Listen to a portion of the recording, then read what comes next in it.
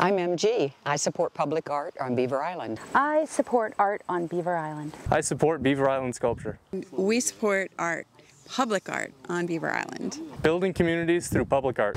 Building communities through public art. I support public art on Beaver Island all the way. Why wouldn't you?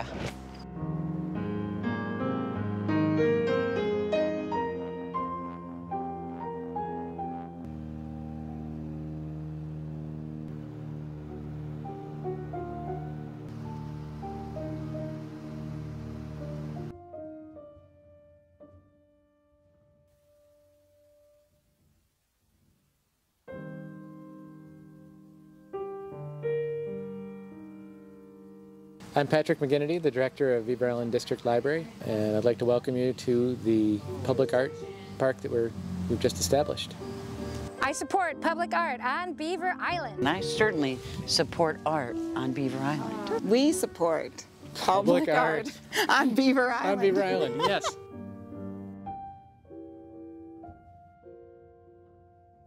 Hi, my name is Jackie. I support Beaver Island Sculpture Park. Well, I have my hands in a lot of things. Besides being a librarian here at Beaver Island District Library, I'm the secretary of the Beaver Island Wildlife Club. I just joined the board of the Beaver Island Historical Society.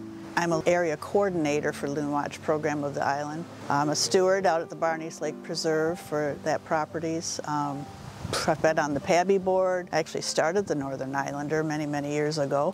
So I've been in a lot of different places and done a lot of different things. There was a lady coming across the parking lot today with her little 5-year-old saying, "Come on, let's go look at the sculptures," you know, all excited. And so I think, you know, the Orange Man obviously went on his own boodle last year, and he arrived back safe and sound.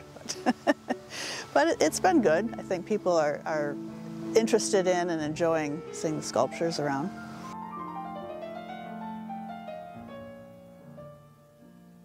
My experience has been, we would like more of it, more public art on the island.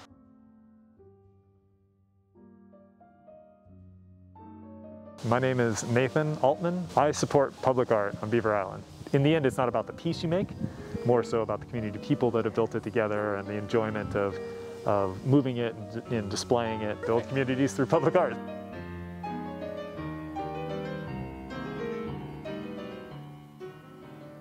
I'm Brian Vaith, and welcome to Beaver Island Retreat. Beaver Island Retreat is a creative concept by my husband, Brian Vaith, and myself.